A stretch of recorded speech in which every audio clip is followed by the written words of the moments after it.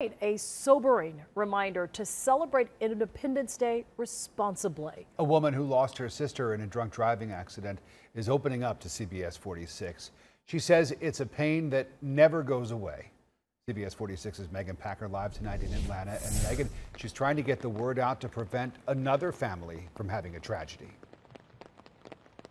Rick, she is. She says there is just no excuse to get behind the wheel this holiday weekend or any time if you have been drinking. There are just too many options available to all of us out there. And those who track the data say drunk driving related crashes and deaths are on the rise. Her name was Brandy Fair.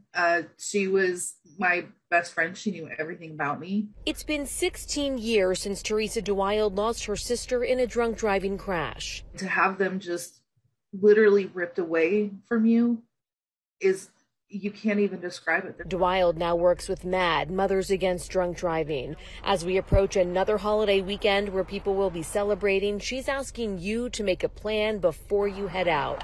According to the National Highway Traffic Safety Administration, more than 200 people in the U.S. died in alcohol-related crashes over the long July 4th holiday weekend in 2020.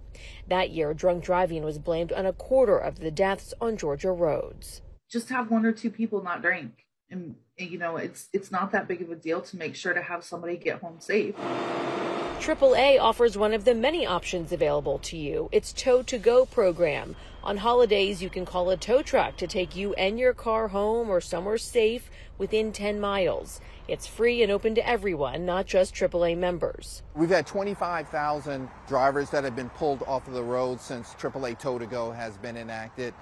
But again, we want it to be not your first plan, but to have it as an alternative. The number to call, 855-2TOW-2GO.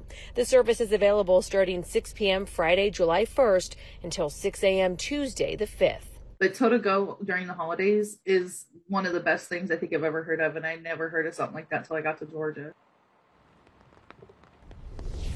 And Metro Atlanta drivers are lucky to have this service from AAA because it is not offered everywhere in the country, even in other parts of the state. But again, it is an option here in Metro Atlanta. And advocates say the reminder about drinking and driving goes for when you're on the boat on the waterways this weekend as well. Live in Atlanta, Megan Packer, CBS 46 News.